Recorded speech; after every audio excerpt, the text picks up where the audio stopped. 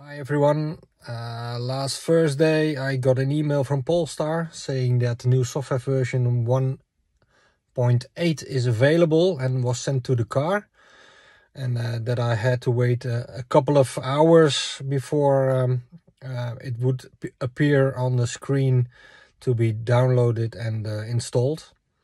That was on Thursday. Today it's Saturday, and while driving I saw an icon coming up on the top right side of the screen, a cloud icon, and indeed it showed that the software update was available, and you can see it here. So let's see if we can get the update started.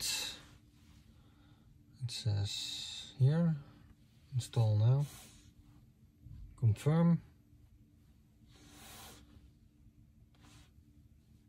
I have to step out of the car and lock it. Now let's see what happens after 1.5 hours. So now I'm back in the car after 2 hours roughly, and it says that the software update is ready. So let's see what changed. Well, what should have changed is that there should be when you go to load, there should be a option to schedule your loading, and indeed it is there.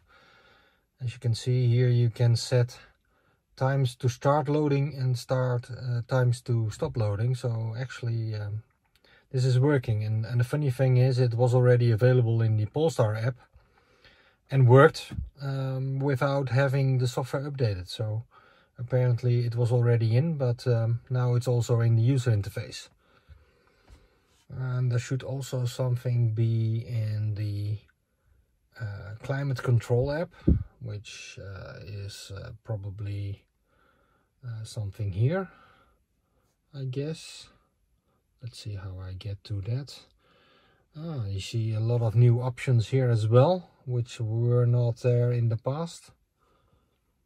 And let's see if there is something else that you can set. No, it seems not to be, but at least I here see some additional features which probably weren't there before.